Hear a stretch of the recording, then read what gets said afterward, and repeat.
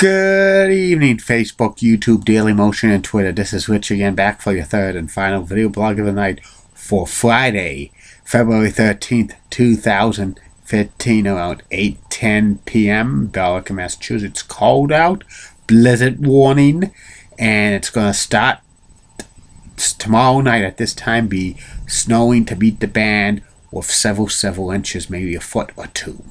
Some news to report. Sad news in the world of entertainment. Longtime voice actor, announcer Gary Owens passed away at the age of 78. Gary was known for being the voice of Laugh-In, the comedy variety show from 1968 through 1973. Plus, Gary was the voice of Space Ghost, and he was the host of the Gone Show, and he did other voiceover work, and he was also a disc jockey in Southern California. And recently he was the voiceover of Antenna TV. And also, beginning on Sunday, no MBTA service, no buses, no commuter rails, no subway, no ferry boats, no nothing for the MBTA because of the blizzard. And the governor of Massachusetts, Charlie Baker, is going to be cutting $14 million from the MBTA budget. This is the start of a lot of things happening for the MBTA. Wouldn't be surprised if this service cuts, serious service cuts. And the NBA All-Star Weekend starting up right now. And that's about it on the news. My third and final video blog subject of the night is about my personality profile. Personality profile tonight is about Theodore R. Long, one of the most famous wrestling referees and managers and authority figures in pro wrestling history. Teddy had close to a 30-year career in the world of sports entertainment.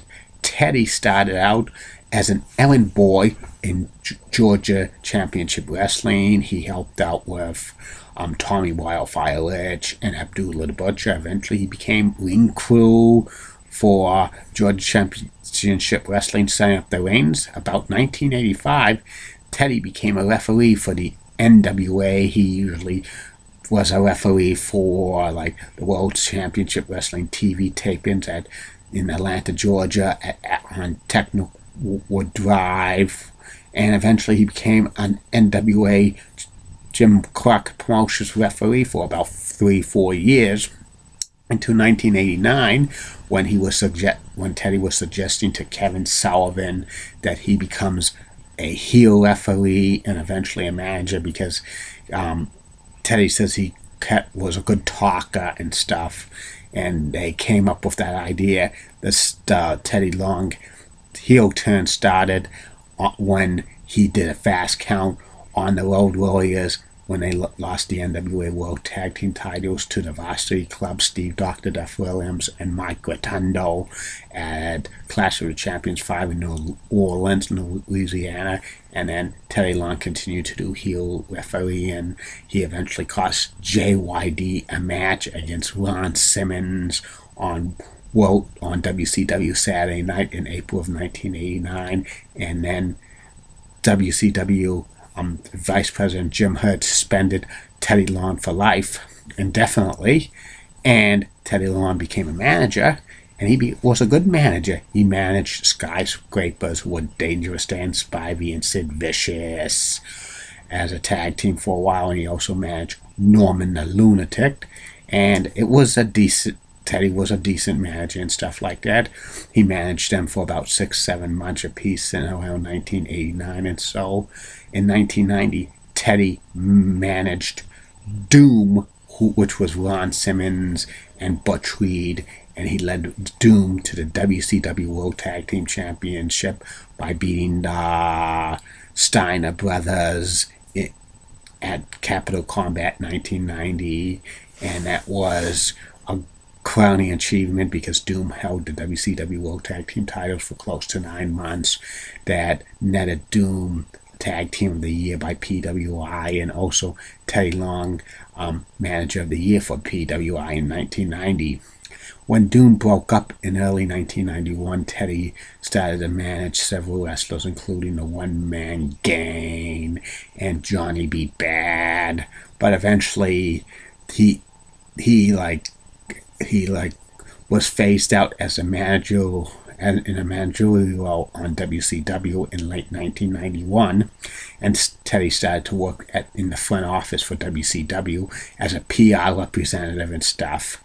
And Teddy would come back to manage from time to time in WCW in the mid to late 90s. He first managed Two Cold Scorpio and Marcus Alexander Bagwell to the WCW World Tag Team Championship, beating the Nasty Boys, and they lost bouts a month later, even though they won them on a WCW Saturday Night TV taping one day before Halloween Havoc. That match was taped several weeks in advance, and it actually was a month reign, even though they showed it on television a day before Halloween Havoc 1993, but they lost it the next night to Colt Scorpio and Marcus Alexander Bagwell to the Nasty Boys.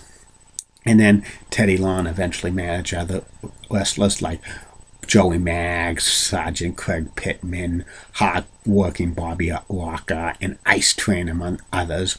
In early 1998, WCW released Teddy Long from contract, and he resurfaced later on in the year as a referee for the WWE. He refereed for the WWE for about 4 years and stuff.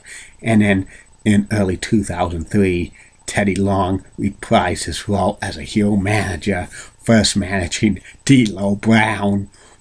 And he's managed D'Lo Brown for about several weeks, and he would always says, "Get down with the Brown." But eventually D'Lo Brown was released by the WWE, and then Teddy started managing Rodney Mack, and Teddy would say, "Let's pack the Mac, Jack." And also he managed Jazz and Mark Jindrak and Chris Nowinski and Rosie, and among others. He was a decent heel manager.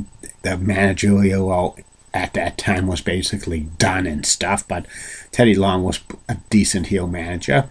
And around July of 2004, Teddy Long moved to SmackDown and became an authority figure. He became SmackDown general manager, and that was a good role for him because for the next several years, Teddy Long was a SmackDown general manager, great in that role. As SmackDown general manager, he was an impartial person making matches, getting some heels mad, getting some faces mad, and stuff like that. Also, he was involved in a few storylines. In 2007, he was about to marry former WWE diva Crystal Martin at a ceremony, and he collapsed at the ceremony. Well, it was filmed on SmackDown, and they had like guest appearances by The Godfather. He brought down the Halls and IRS and Vince McMahon and Hornswoggle and others. And I heard something, the storyline was eventually going to end up like Crystal Martin was going to turn on Teddy Long and stuff like that. But Crystal Martin was released by the WWE a short time after this. Teddy eventually became went from SmackDown to ECW general manager, but then he returned to becoming SmackDown general manager. He was great in that role for a number of years, but by 2013, WWE was phasing Teddy Long out as a general manager role, and then last summer they gave Teddy Long his walking papers because they weren't using him that much at all. And plus, in addition, Teddy Long is in his late 60s, and he had a good run in sports entertainment, but he probably wanted to retire and stuff. But he came back once to SmackDown on the 15th anniversary show, and he's been doing some independent work ever since then. And Teddy Long's probably he's a great guy, and he's known for many roles. He's utilized many roles in the world of sports entertainment pretty good as a referee and a manager and an authority figure. He's had a long career, and it's very successful. Wouldn't be surprised one of these days that Teddy Long becomes a WWE Hall of Famer. Maybe not this year, but maybe down the road, maybe next year or the year after, and he's great. And that's about it on Teddy Long. Well, Facebook friends, YouTube followers, Twitter, and Daily Motion. This is the last video blog of the night. Be back tomorrow. 3 more video blogs. All of them will have a little bit of a theme of Valentine's Day. The first one will be the top 10 most popular places where you could meet your significant other, the 10 most popular places. Then 2 special personality profiles involving Valentines. First one will be about former Major League Baseball manager Bobby Valentine, and the second one will be about WWE Hall of Famer Greg the Hammer Valentine. And don't forget, coming soon to these video blogs, Julie Bratton and Heidi Pratt. And coming in March, we'll be reviewing lots of WrestleManias and the 2015 NCAA March Madness predictions, and also the Major League Baseball predictions in 2015. And in April, NBA and NHL playoff previews and predictions. Lots of good stuff coming up on these video blogs. Good night, Facebook, YouTube, Daily Motion, and Twitter. See you tomorrow.